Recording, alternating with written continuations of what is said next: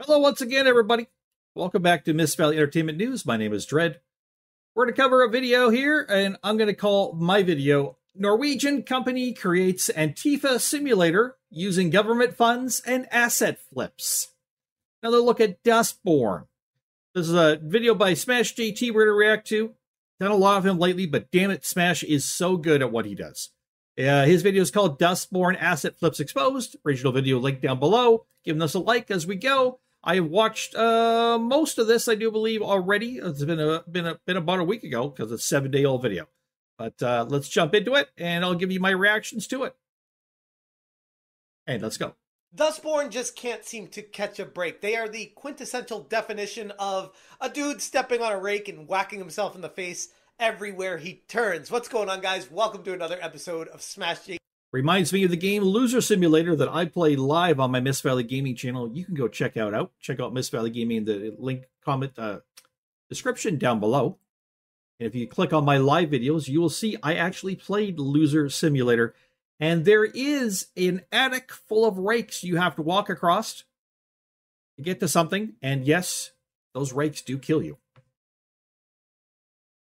And between Red Thread Games, the developer, and the publisher of it, Quantic Dream, where they're all issuing these statements and supporting each other and blaming you, the customer, and at the end of the day, of course they do. It all goes back on them, and they're not willing to take any accountability for their actions, so they just end up blaming the community. So more people start digging, and more people start finding more information about what's going on with this company. What is Dustborn? Why are they being tax funded by the EU and America and other places where they're getting all this money from instead of where it should be coming from?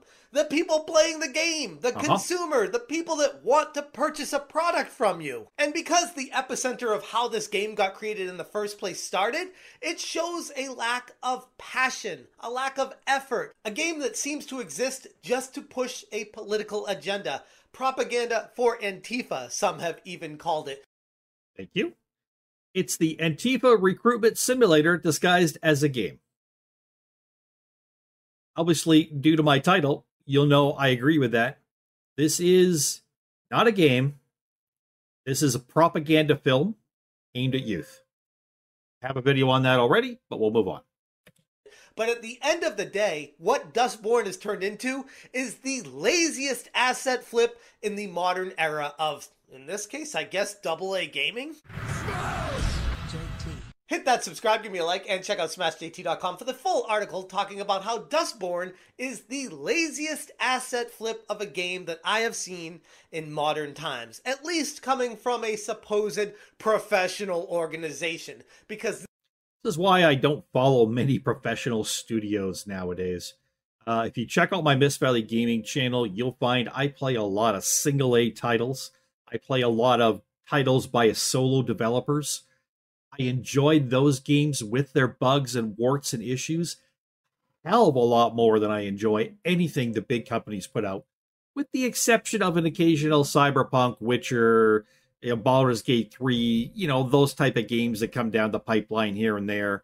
If I played them, I did play a little bit of Elden Ring, so I could include that one in there, although I was horrible at that, and I didn't get very far into it. With the Black Myth Wukong type games come along, and they're great games.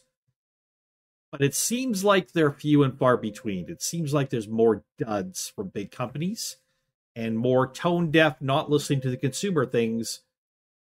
At least with the single developers, most of the time, they're looking for your feedback and they're changing the game based on it. That's what gamers want. This game is anything but that. Red Thread Games, the developer of Dustborn, continues to spiral deeper into controversy as more information of the game's creation keeps coming to light. Initially, the game piqued some mild interest due to the unique narrative premise, as one of those just kind of want to know how bad it is kind of games, like people were curious. But as more information has come to light, it reveals a far lazier, almost comically disastrous side of game development. But before I even get into that, let's jump back to the previous coverage on this where I talked about how Hey Slick, that's me, posted to Twitter how they found some conspicuous photos of why these apartments looked exactly like the apartments in Grand Theft Auto 5, and they were like, hey, that's kind of weird, kind of interesting. They were almost wondering if they were ripped straight from Grand Theft Auto 5 without authorization from Take-Two, and if they were just stealing it one for one. Turns out that's not what was happening. But what was happening is honestly almost as bad. The assets weren't technically stolen. It's been discovered that the apartment layout in question was purchased from an artist known as Oriordaz. But here's the kicker. Oriordaz openly admitted that their design was just using GTA 5 as a reference. So, I drew or created all the shapes, figures, models and things for this apartment, but I did it while looking at GTA 5's apartments and just basically copied them, except I had to actually program it.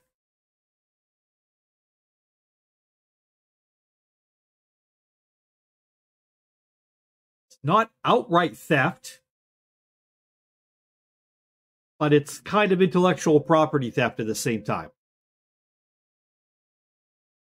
Now, by Dustborn, but because they legally purchased from this other person who did something very immoral. And legitimately looks like they just ripped it one for one. So what this artist did was look at Grand Theft Auto 5, look at the apartments and say, okay, I love that layout. I'm going to reference that and create my own model, and then I will sell it based off of what I see here to make sure it looks like an apartment should look. I'm going to rip it straight from Grand Theft Auto 5, which is fine. That happens in gaming. People borrow things all the time and use things for inspiration. I'm not going to knock that. But the fact that the Dustborn developer Thea Berg was so on the offensive against people daring to... I love that they think they have any hand to play in the situation at all. No, F you. I'm not going to be nice to you when you're being a dick to me. Cry about it, I guess. Question this raised a lot more eyebrows than they probably would have liked. The apartment layout in Dustborn was not an original creation, or even a unique asset. It was a second-hand copy, borrowing directly from the iconic Grand Theft Auto 5. And while utilizing third-party assets is definitely not uncommon in game development, especially for indie studios on tight budgets, what makes this situation so insane is how Red Thread Games attempted to cover their tracks and how they cut corners while taking government funding and tax dollars to fuel the game that they were clearly in over their head with. And they didn't want people to find out about it. So instead, they started lashing out at you and the... It's because they're not really gamers and they're not really game designers. They're muddling their way through. They are activists with a script. They sold it to different governments to get money from them. Because the government said, yes, we want you to push this script on people. Fucking disgusting, man. Fucking disgusting. Entire gaming community at large. They didn't want anyone asking any questions. And as I spoke about in my previous video covering this, Thea Berg, one of the developers, tweeted what seemed like embarrassment out there, perhaps rightfully so. Her approach only highlighted how the studio cut corners during development, but it also pointed to a fundamental lack of experience and competence in handling a project's demand, aka they bit off way more than they could chew. They were in over their heads, and they were trying their best to pretend they knew what they were doing when making a video game because they had so much money given to them. Most of which they probably pocketed. That's what activists usually do. They had to produce something. And sure, you could hear that and be like, okay, yeah, whatever, it happens in game design. They purchased this asset from a guy who ripped it from Grand Theft Auto 5, and okay, maybe they didn't know about that and they were just trying to cut corners and make it seem like they were knowing what they were doing. And we'll let that slide. Sure. And then it comes to light that more stuff was ripped. And this thing is so embarrassing, I don't even know where to start with it. Look, those are the towers. What the hell? And this is supposed to be a dystopian future? As if the Grand Theft Auto 5 copy-paste job wasn't bad enough, another discovery has emerged thanks to Path of Radiance 2 that seemingly defies all logic. There's something odd in the game's background. What do you notice when you look at this picture? Yeah, those are the Twin Towers. The World Trade Center are still standing. Has to make you wonder, The game's developers had purchased and used assets so old that they potentially predate 9/11, 2001. We're in 2024 right now. How does that happen? Think about this for a second. The game released in the modern era, using assets from a time before one of the most defining moments in history. The laziness and lack of diligence on display here are beyond embarrassing. Red Thread Games didn't even bother to ensure that their assets they purchased were even up to date. These assets were probably made by somebody, probably not 23 or more years ago, but probably made by somebody who's not American, maybe, and just recreated the skyline. Honestly. So they don't know any better. The devs don't know any better. It is pretty embarrassing. Let alone relevant or of sufficient quality for a modern game. They just literally ripped a background from something that they most likely purchased because, God, I hope they didn't create this on their own accidentally, because that would mean they're even more out of touch than we gave them credit for. They purchased a generic background of New York, not even noticing that the Twin Towers were still there. And yeah, I get it. There are some people that are saying, oh, it's not that big of a deal. Like, whatever. They really made a slight mistake. And I'm like, no, hold up. First off, that is so anti-American, it's not even funny. Like, that's one of the most defining things that's ever happened in the country in our lifetime. And I'm not even American, and I know that. And we're supposed to just be like, oh, well, they made a slight mistake by just using a background from before 2001 and they didn't notice. Like, this is one of the things that comes out of having a studio in Norway, not America, make a game about America trying to be an Antifa simulator to indoctrinate people to be anti-government. Thank you. Thank you, Smash GT. With that, my video is over. No, I'm kidding, but he just summed it up. And now, first of all, let me quite clearly say this. Norway is a lovely country. I know gamers from Norway. My brother-in-law was in the Canadian military. He's now retired. He visited Norway many, many times with the military. Spoke very, very highly about Norway and the people. I think it's a wonderful, wonderful place. Nothing against the company being set in Norway. But they're saying it's a place far removed from America doing a game set in America. These types of mistakes are more likely to happen because of that. But can we just back up and listen to the sentence he spouts once again?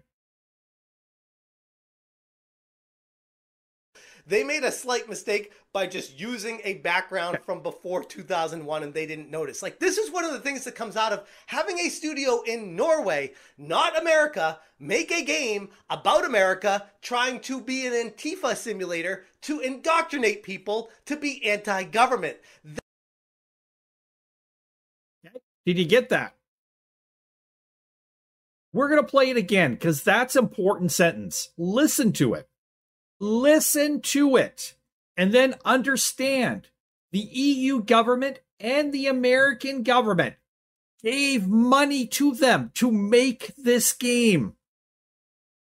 I'd be surprised if Canada didn't give them money too, and I'm Canadian. I'd be surprised because Canadian politics are dicks right now. Notice, like, this is one of the things that comes out of having a studio in Norway, not America, make a game about America trying to be an Antifa simulator to indoctrinate people to be anti-government. You're saying, Dread, why would a government want to indoctrinate people into being anti-government? Because pitting people against each other is a great way for a government to distract people while it siphons off more money. And that happens in every effing country in the world, and you know it. Every country. That is one of the biggest issues coming out of all of this. And we're supposed to just be like, whatever, they made a slight mistake because they're not from here. With all the info coming to light, Red Thread Games and their publisher Quantic Dream are now scrambling and failing massively, with everything else they do, of course, to control the narrative. They're trying their best to tell you you're the problem and that they're just trying to make a game and they're just doing what everyone else did, when in reality, No, they're not. they straight up stole tax money, put what they would call a game out there, and are complaining to the community for you not purchasing it, which is one of the most embarrassing, ridiculous attacks on the gaming community I have seen in recent memory. And there's so many attacks on the gaming community right now. For this to be leading really says something, and I completely agree with Smash JT on this one. This is an affront to everything I hold near and dear. Everything. That is a terrible, terrible place to pause this. Can we look at Smash's face right there? I can't because of my green screen, I can't get close enough. Look at his face. I don't know what he's doing there, but it looks terrible. I apologize, Smash. Moment of humor amidst my anger at this game and at the governments who funded it, people who worked on it, the studios who put it out, and the wacko games journalists who support it. I feel very, very strongly about this game. Check out my other video on it. I think I've only got one, maybe two on it. I don't remember. But check out my other video or videos on Dustborn. I have a lot to say about this effing game. This thing is a masterpiece. A masterpiece in how to tear a society apart.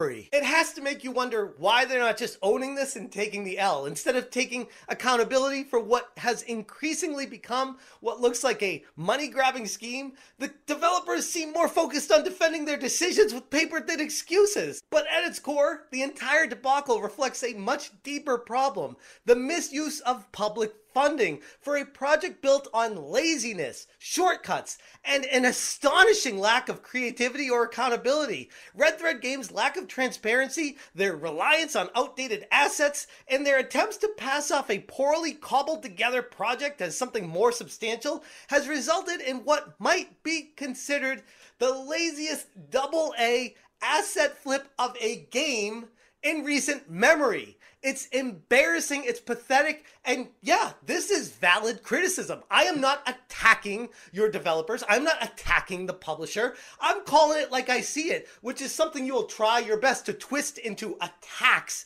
and how this valid criticism is me just coming at you because I'm an evil gamer, when in reality, you cannot be accountable for your own actions. And that's exactly why you're hiding from people right now. You're shutting off replies. You're not letting people voice their concerns or opinions. You want your echo chamber and you want to blame gamers. Preach it, JT. I and many other people out there are just not having it, and you guys look even worse with how you're doubling and tripling down on your side of things instead of just owning up to what amounts to a lazy asset flip that ends up stealing government funds. There's no accountability because there's no morality. They have no effing morals. They have no effing morals at all. They will sell their children for $1. They have no morals. I'll leave it there. If you guys want more, Original video will be linked down below. This game pisses me off. It's not even a game. It just pisses me off. And if you want to know more about Smash JT, I can tell you he's got people hot under the collar where they are literally trying to cancel his channel right now. They're leveraging YouTube into putting strikes against his channel. He has no recourse. He's having to sue back other people. He's having to sue people who are coming at him. He is getting attacked because he is the voice of gamers right now. Smash JT, I salute you, sir. Keep up. Good work. You're in our thoughts and prayers. Let's go. Everybody, from Miss Valley Entertainment News, my name is Dread. That is my thoughts on this fucking debacle. This fucking piece of steaming shit that they call a game. Everybody, catch you later. Thanks for your time. Bye bye.